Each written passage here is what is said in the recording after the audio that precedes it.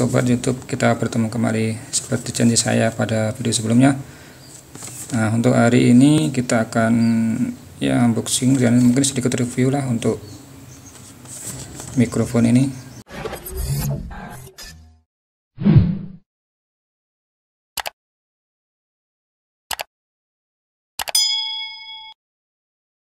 Untuk boxnya di belakang compatible with smartphone, tablet, DSLR kamera, consumer camcorder, audio recorder, dan sebagainya.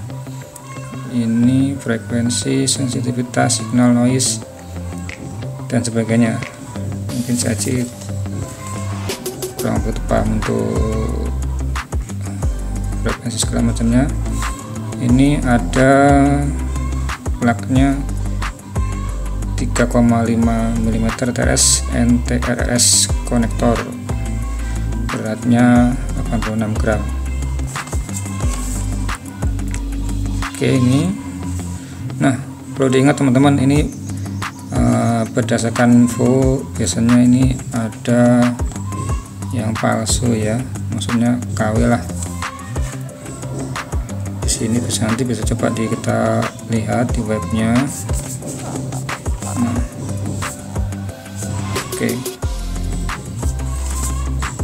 Oke, langsung saja mungkin kita langsung unboxing untuk mikrofon berikut.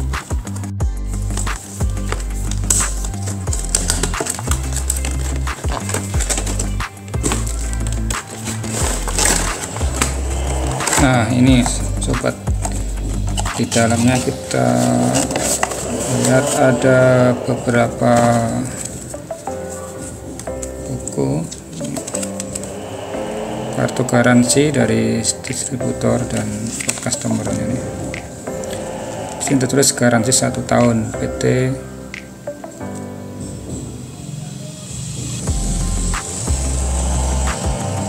Oke, kurang jelas nih ya. PC moda andalan. Oke, kemudian kartu garansi ini tertulis Shenzhen Jazz Foto Industrial kartu garansi, dan ini buku panduannya. Ini sebagian udah tercantum di dalam box ini. Nah, ini adalah isi di dalamnya, ada kabel 2, holder ini sama unit mic-nya. Oke, ini untuk konektor ke handphone. Oke, ini untuk penempatan di kolsu ya sobat ya. Ini bila sudah support. Oke, ini yang pertama kita lihat ada kabel seperti ya tercantum di buku tadi. Nah, ini kabelnya ya. Kabel ini satu untuk ke smartphone. Oke, smartphone. Yang satu ini untuk ke mikrofon sendiri.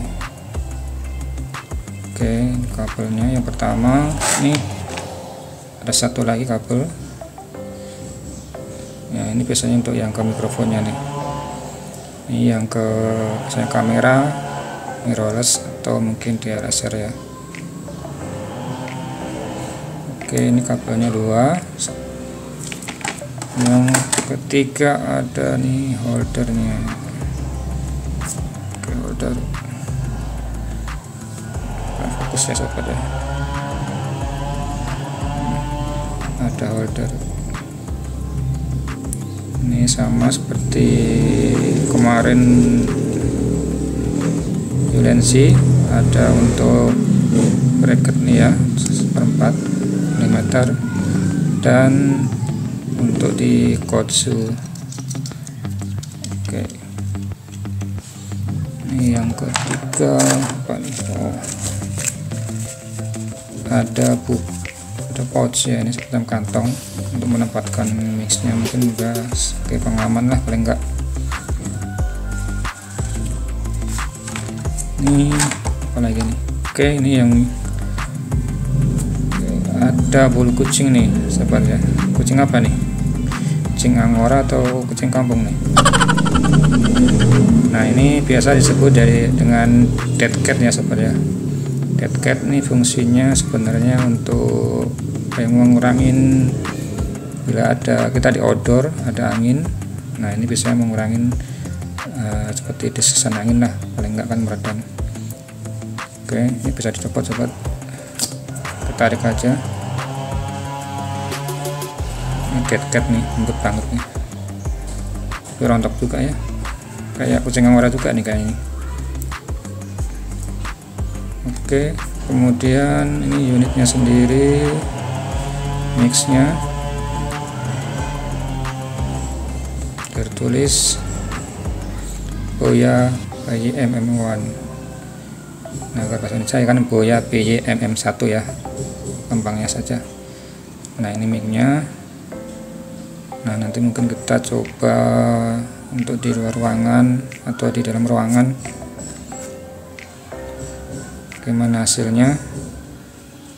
Oke, dan ini apa?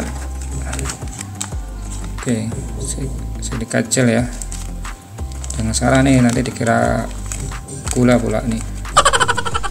Oke, jadi nanti kita tes pakai handphone. Nah, tadi yang buat handphone. Nah, ini nanti kita coba pakai handphone, dan ini ke mikrofon jadi begini,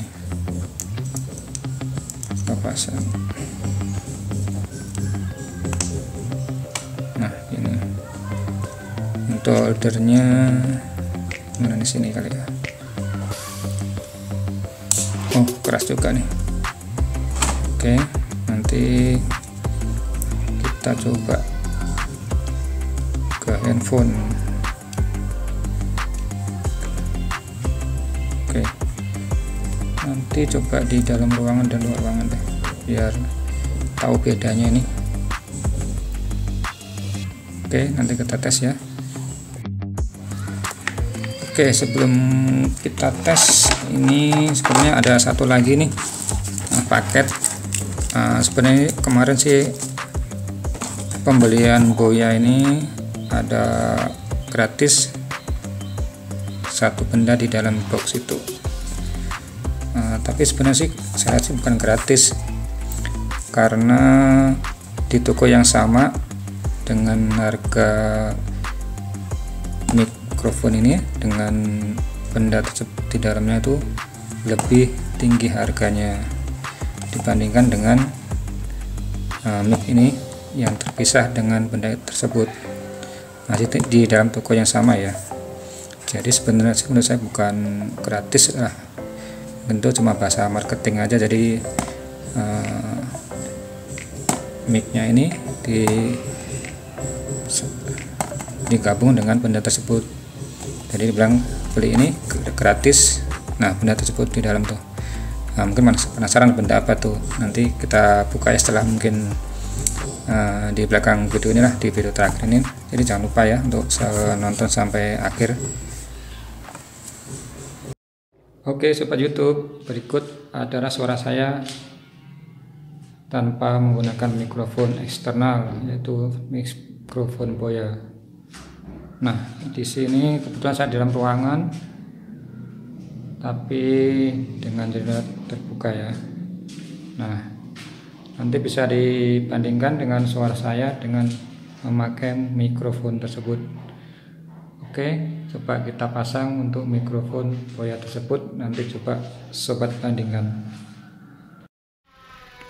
Oke sobat YouTube, berikut adalah suara saya di handphone dengan menggunakan mikrofon eksternal Boya. Nah, di sini bisa dibandingkan gimana suaranya, apakah ada perbedaan dengan tanpa menggunakan mikrofon tambahan ini. Oke, mungkin segitu saja perbandingan di dalam ruangan atau di indoors, mungkin kita coba nanti di outdoor ya sobat.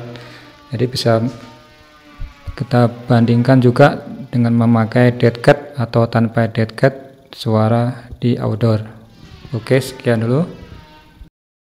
Halo sobat YouTube, sekarang saya sudah di luar ruangan.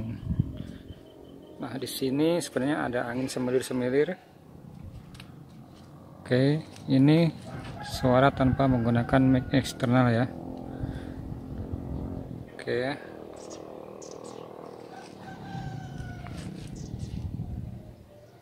Apakah suaranya cukup jelas tanpa menggunakan mic eksternal? Apakah ada suara angin berembus? Nah, nanti kita bandingkan dengan memakai Boya dengan dead cat terpasang. Oke. Nah sobat, sekarang sudah saya pasang mic Boya dengan dead cat terpasang ya. Oke. Apakah masih terdengar hembusan angin atau mungkin suara-suara motor, gergaji, atau yang lainnya? Oke, ini micnya menghadap ke saya. Nah, itu ada suara motor, apa kedengaran? Bisa sobat bandingkan ya, ini suara dengan dead cat terpasang dan posisi di outdoor. Oke. Sekarang kita kembali ke box. Nah, berjanji saya kemarin akan ngasih tahu sebenarnya apa sih di dalam box ini yang dibilang gratis alias free di saat kita membeli mic eksternal Boya. Oke, mari kita lihat bersama. Nah, ini sebuah tripod ya ternyata teman-teman. Oke, mari kita lihat tripod tersebut.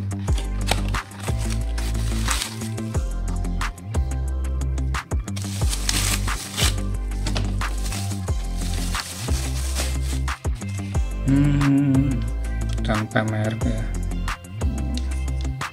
Ya lumayan sih sebenarnya buat pakai sehari-hari ini.